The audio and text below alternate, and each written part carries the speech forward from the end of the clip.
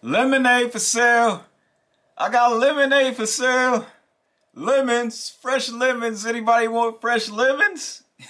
What's going on, YouTube? This your guy Mills of Fragrantly Locked. If you're here for the first time, please hit the like and subscribe button. And also please hit the notification bell, as it'll let you know the next time I drop a video. Hey guys, so I'm doing something a little different today. I actually just invested in myself and upgraded the camera. So if you guys see me looking all over this way, that way, and trying to figure out things with the adjustment as far as with the focus, please excuse me, but you guys, actually, I'm a work in progress. I'm under construction at the moment, guys.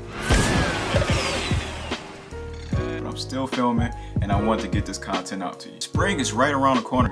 We literally have 5 days until spring.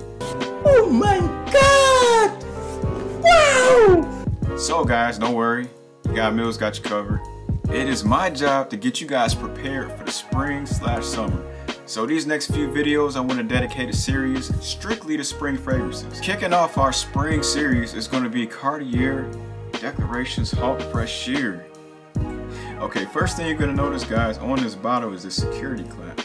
Security clamp is just used just to make sure that you don't spray in case if it's in an area like luggage, or if it's in your, like in a woman's purse or anything of that sort. This is what this is here for. Second thing you're going to notice, guys, is the atomizer.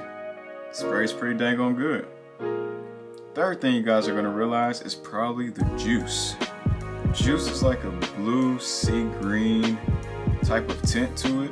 So I wanted to take some time today and actually sit down with this fragrance. I sprayed it earlier once it came in the mail, and I let it sit on me for a while. As I was going through the progression of everything, I was actually jotting down notes about how I felt about the fragrance and the notes that came to me throughout the duration of the fragrance being on me. And I must say, the first time I sprayed on my skin, you get this very loud citrus that just punches you right in the nose. It's beautiful, don't get me wrong, but it just hits you right in the nose right away. Whoa, settle down, lemon grease.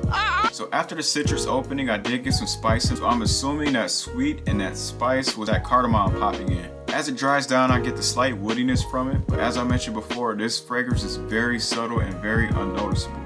And it could be because the temperature today was about 55, 60 in Michigan. With these fresh fragrances, you have to rock them in warmer weather for the chemistry to do what it needs to do. However, if you want to get noticed with this, is definitely not the one, as it settles very, very close to the skin, and it's honestly very unnoticeable. This one is very hard to overspray. Unless if at the beginning, like I said, that big citrus opening, and someone will have to be close to you for you to choke them out. But this is nearly impossible to do so. I'm gonna keep it a buck with you. I like this fragrance, but I'm not impressed at all. I know it's an Eau de Toilette. However, during the 4th hour, this fragrance is barely noticeable on my skin. Like I said before, this could definitely have a lot to do with the weather. So I'm gonna retry this one again once the weather gets about 75, 80. Last thing I wanna do is hype you up on the fragrance. I wanna give you guys honest reviews. I'm here first and foremost to give you guys honest reviews. So last thing I want to do is lie to you and say, oh, this is the best thing in the world, guys. This is the best thing in the world. No, it's cool. It's all right. But, you know, I'm just not impressed. So in conclusion, if you're looking for a super subtle office fragrance, then this may be the one for you. But if you're looking to get noticed, or if you're looking to have a strong sillage, which I know that is very few far in between with fresh fragrances, then you may want to look towards something else. If you are looking for this fragrance, you can find it at all major retailers like Neiman Marcus, Macy's, or wherever they sell it. For the 1.7 ounce bottle, it's going to be $76, and also for the bigger 3.0 ounce, it's going to be about $106, give or take. And per usual, guys, I'm going to leave you with a quote. Honesty has a power that very few people can handle. Stephen Atchison. You guys have been rocking with Mills of Fragrantly Locked. Peace.